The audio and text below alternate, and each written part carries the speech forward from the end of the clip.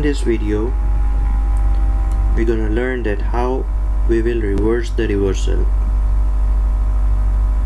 In the last entry which we posted, there was that traveling expense was debit, that is 1000 dirham, and then we made a reversal, the 1000 negative, this negative, that is a reversal entry.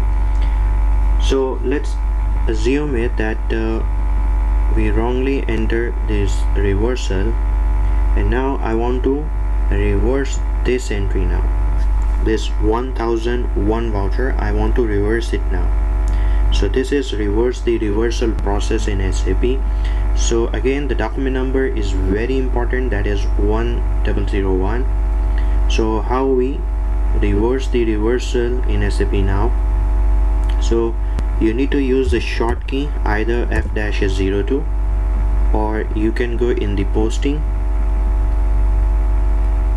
In posting we have this F-02, and here we have this option, post with reference. Click it, and that is our reversal document number, that is 1001. Company code is PE12, fiscal year, that is 2019. And then in flow control you need to check this option, generate reverse posting, right? So press enter.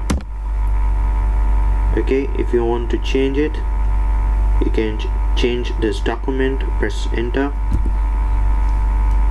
Now again, that posting key, that is traveling expense, that is debit again, and the cash is credit again, so it will reverse the reversal now. All you need to do, save it. When you save it, the document number 1000 will posted in company code PE12. And if you want to check the reports now, okay, look, right now we have this reversal entry, balance is 0, and if you refresh the ledger,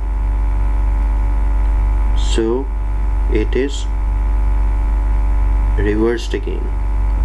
So that is the process, that if you wrongly enter a reversal and you want to reverse the reversal again, so that is how we do this. Look at the balance, it's 1000 again.